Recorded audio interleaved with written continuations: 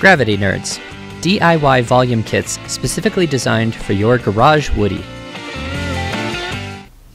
Hey, I'm Kevin with Gravity Nerds, and today I thought I'd do a quick video on a question that I don't see discussed too often in the DIY volume community, and that's this. How do you add texture and paint to your volumes? Or more specifically, should you add texture and paint to your volumes? Is it possible that leaving your volume untextured and unpainted is the right thing to do? Well, maybe. I'm here to present a couple pros and cons of both techniques, so you can decide what you want to do with your DIY volumes. So here we go.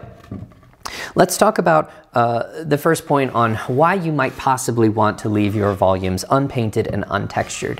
And that first reason is laziness. Just kidding. There's no such thing as a lazy rock climber, or at least a lazy DIY rock climber. But one thing that we all are is busy, right? So you might not have gobs of free time to sit around and apply layer after layer of treatment to your volumes. Instead, you just want to climb, right? So leaving them untextured and unpainted is certainly going to save you a lot in the time department. And time is money after all. You know the other thing that's money? Money. Money is money, so it's going to save you cost associated with producing your volumes. Whether you're making these from the kits you purchase from Gravity Nerds or you're making these from scratch at home, paint is expensive. The grit that you're going to put on these is expensive. The stuff I like, this 80 grit aluminum oxide blasting media, this thing is 25 bucks, and it's also way too much. You could actually texture 80 volumes with this much, but this is the minimum quantity that I could buy on Amazon.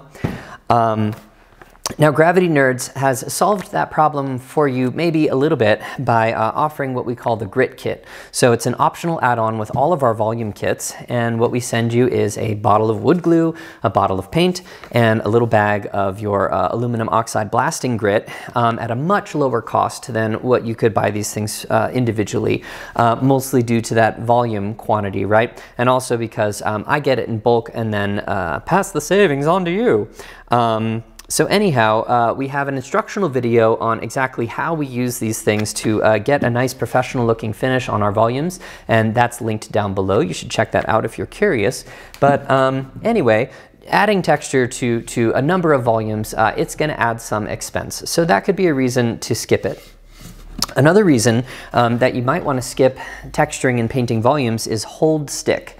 So what I've seen with climbing walls and then also volumes that are painted with no texture is that the holds will stick to them, and when you go to clean those holds, you have to rip them off there, and sometimes they'll rip some of the paint off with them, and that's a real pain, right? You just spent all this time to make your climbing wall look awesome, and then you strip it the first time and the holds rip off a bunch of paint. Not what you want, right? That doesn't happen on plywood, so the maintenance issue with bare plywood can actually be a good bit less than a painted surface. Speaking of maintenance, with a bare plywood surface, you get what I look at as the patina of effort on a bare plywood surface. And what that means is on a plywood woody, you're going to get kind of this layer of like shoe rubber and climbing chalk and sweat, and it kind of looks cool, right? It's like training has happened. Effort has happened on this woody, and when I see someone's climbing wall and it looks like that, it's like, whoa, sweet, these people are hardcore. So anyway, maybe that's something that that you like, or maybe you think that's gross, and you'd probably be right. Painting could help avoid that. So let's talk about some of the benefits of painting and texturing your volumes, because there are some really great benefits. The first one is that you might just like the look of colorful, bright volumes. And if you just like the look of it better, awesome. You win the argument right there, and you should spend the time and energy to do it. I like bright volumes, not gonna lie. My garage where my woody is located is kind of cold, it's kind of dark, so seeing the bright climbing holds, the bright volumes, it gets me psyched, and I just like it. So if that's you, then awesome. You should go ahead and paint and texture your volumes. Another reason to add that texture and paint is to use your volumes as macros. And when I say macros, what I mean is you're going to use the volume itself as a climbing hold. You're going to be putting your hands and feet on the surface of the volume to actually climb. In another setting, maybe like a commercial climbing gym or a community climbing space where you tend to have more vertical walls, I think you're going to see this a lot more. So you could set friction problems where, yeah, you're using that as a sloper and you're stepping on that thing, and that's part of the climbing. My home woody is set at 30 degrees, and maybe yours is even steeper, 45 degrees. And at that angle, man, I'm definitely not using these things as slopers. I'm just not that strong. We've got a couple other volumes here. This one behind me has 90-degree corners, so yeah, maybe at 30 degrees I could probably hang on to that. This thing at 30 degrees, yeah, good luck, not me. So anyway, I don't care nearly as much about the friction coefficient on my, I had to think about that one for a second, the friction coefficient on my volumes at that steeper angle. I'm not setting friction problems, right? I'm not smearing on this with my toe on my home woody. Now, your mileage may vary with that issue, but if that's the case and your home woody is steeper, then it's possible that you're way less worried about the friction on the surface of this thing.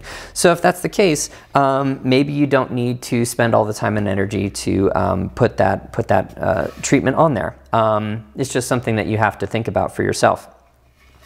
If you want to use the volume as a thumb catch, and that's another spot where the friction does matter. I'm actually grabbing onto that volume. Maybe I've got a hold right there and I want to use that as a thumb catch right there. Well, if you really want to do that and you have a bare plywood volume, you could just add a screw on right there. So now you can have that thumb catch in the location where it needs to be. I don't know, that's just a potential way to solve that issue.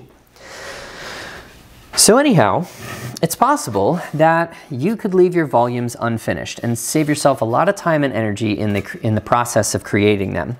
Ask yourself this: if you have a home woody, did you leave your woody surface unfinished? And a lot of people do, and they're perfectly happy with the way that surface works in their climbing context. So if that's you, maybe you could skip all the painting steps. If you do want to go for that professional finish, bright, colorful volumes, awesome.